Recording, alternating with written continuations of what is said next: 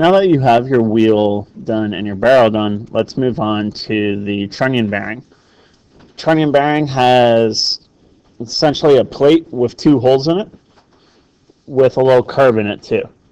So we're going to draw this by drawing the bottom of this circle, and then we're going to copy it essentially to make the top of the circle. So we can see this part is 1.5 inches long. So let's start by creating a new sketch, or starting a new part, creating a sketch on our front plane, and drawing a line that is just, what did I say, 1.5 inches long.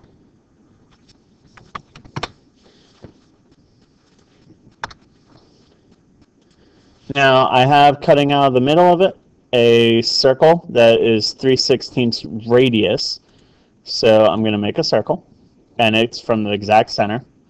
And I'm going to draw it and then do a dimension on it of 3 divided by 16 times 2 to get the radius, or to get the diameter. And I don't want any of this inner area. We can see that it just follows along here. There's nothing in this inner area of the circle. So I'm going to trim it away. I'm going to draw a line there, get rid of that, and get rid of those lines too. Now things can move by doing that. You can see they go up. So I just need to make this line horizontal to this line. To do that, I go to the end point of the line. And I probably got to do that for this circle as well. Yep. Now the circle still allows me to move it back and forth. So I'm going to just do a dimension from the center to my origin of half the distance of this line, which is 0.75 inches.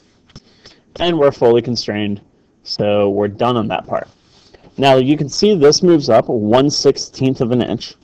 So we have a tool here called offset, and I can select a line like this one, move it up, and type in 1 divided by 16, and that'll give me a dimension in between the two of 1 divided by 16. Now all I need to do is draw some lines connecting the top from the bottom.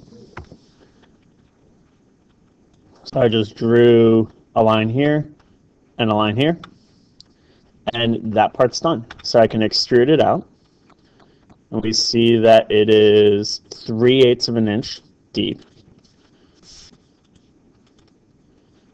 So I just change my dimension to 3 divided by 8, or 0.375. And lastly, we have some circles. So I have two circles that are 1/8 of an inch in diameter. They're 1/4 inch in, and they're centered on it. So we can draw a new sketch on this surface. And if we're doing a hole, remember we use the point tool, so I'm going to just put 2 points there. And first thing I'm going to do is make them horizontal to each other so they stay on the same plane.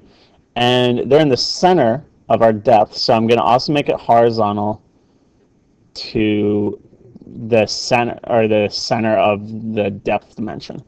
I'm just going there. So now those will stay horizontal. I can't move them up and down. I can just move them back and forth. So again, they're 1/4 inch in from either side. So I'm just going to make a dimension 1/4 inch